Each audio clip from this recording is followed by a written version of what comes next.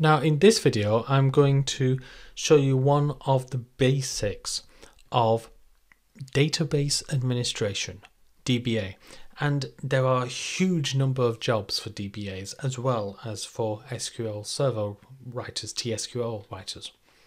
So we've got this database. Unfortunately it's not backed up anywhere. If disaster happens, then I've lost all of the data. So one of the requirements of a DBA is ensure that everything is backed up.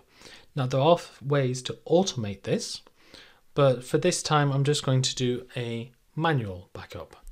So I'm going to right and click on my database and I'm going to go to tasks and I'm going to backup. So the computer's then saying, okay, which database are you wanting to back up?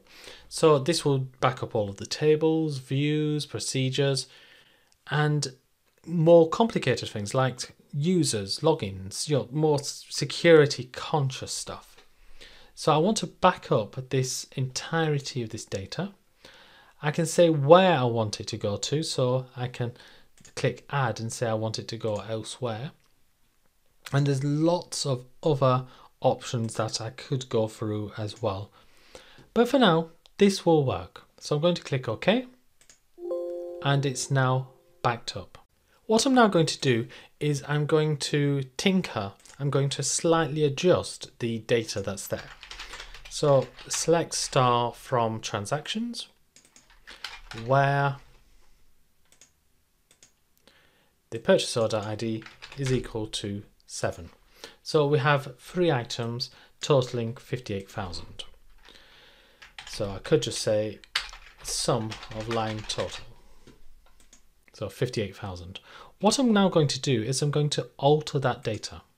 So I'm going to edit the top 200 rows, and instead of this being 14,000, it's going to be 148,000. So now when I run this, it's giving me a total of 192,000. So let's say you realize something's gone wrong and I want to get back to my earlier version. No problem. What I need to do, close all of the windows.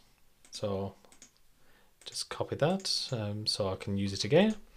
And I'm going to go into tasks and restore this database. So it's found a database. Let's restore it. Click OK. Now it's not letting me do this because I've still got this report open. So let's close that. And there we go. It's now restored my database. So you need to make sure you close every single connection, whether it's in Excel or SQL Server reporting services or anything like that. So now I'm going to reopen a window. So you remember this was $58,000. It then got changed to something like $190,000. We've then gone back to an earlier version and we've gone back to $58,000. Our backup and restore has worked. Now there's a huge amount more that's available in database administration, but this hopefully can just get you a little taster of things. Security being very important, making sure all of your users and logins work, that people don't get access to more data than they should, for instance. So that is your first steps into database administration.